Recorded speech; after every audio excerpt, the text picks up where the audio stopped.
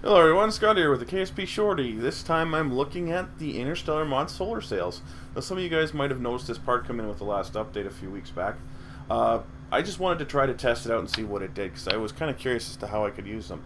So this is the probe I'm going to be using. Basically all it is a probe body, the sail itself, some batteries, a little bit of energy, and I did put a traditional fuel tank on it with those side mount thrusters just to make sure I have a little bit of conventional in case I need it. But anyway, you can see the solar sail is under propulsion in the Interstellar mod.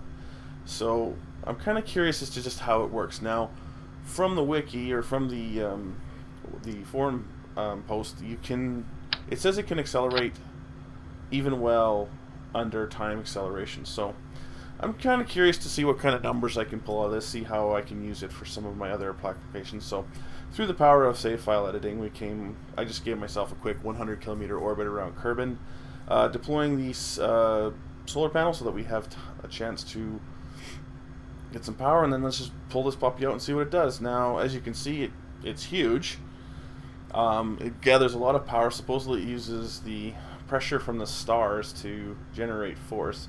Now, it isn't anything too significant, but you can see through the flight engineer that my time to apoapsy and periapsies are both going up a little bit, and it's continuing throughout my time acceleration. I was kind of curious about this. Now, it's not a huge amount of thrust, but it is, thrust, so to speak. And as you can see here, I was just rotating around and seeing where the force is, and when the large section is facing the planet Kerbal, you can see the force actually goes down and stuff like that. So you basically want nice free open space in the back. So my next test I wanted to do was to get a breakaway trajectory from Kerbal so I could get out of its sphere of influence.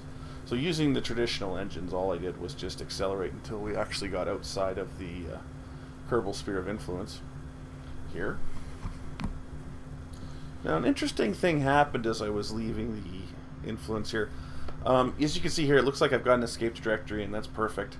So I basically just shut down the engines, and I leave the solar sail open, and then I decide, well, it's still accelerating even well through time acceleration, so it's getting further out. So I decide to close the solar sail. Give that a shot and see what happens. Now, when I go back to the map here, as you can see, it looks like I've still got my escape trajectory, and I quickly just put an alarm out to make sure. And all of a sudden this happens. It seems like it's got a return trajectory. Now, I'm not sure if that was a glitch with the fact that it had the solar sail out, and it was including that acceleration when it was doing the initial calculations, so or just kind of a weird issue. Anyway, so I decided to open the sail up one more time just to see if that helps and send her out again. As you can see here, as we're getting a little bit further away from Kerbal, it's just kind of interesting to see what happens. You can see again on the flight engineer that we are accelerating again. Not terribly fast, but we are accelerating, and it is causing some minor adjustments to our course as we go here. Right now this is at normal speed, but I think I speed it up again here right away, and again we have our escape trajectory. So that works out just fine. Just wait here, and then as soon as I get them back to regular speed, it says I've got a return trajectory, but I think that's a little bugged. So anyway, just kind of accelerate again, and finally I'm outside of Kerbal's influence.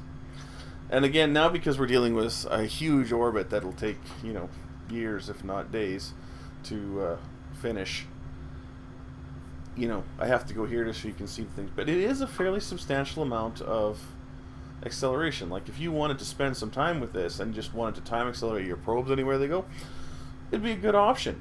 And one other thing happened when I was doing this, which is also interesting that I should mention, is at this point I'm wondering why my lights went off, and then I noticed I haven't got any electrical power, and I'm like, oh.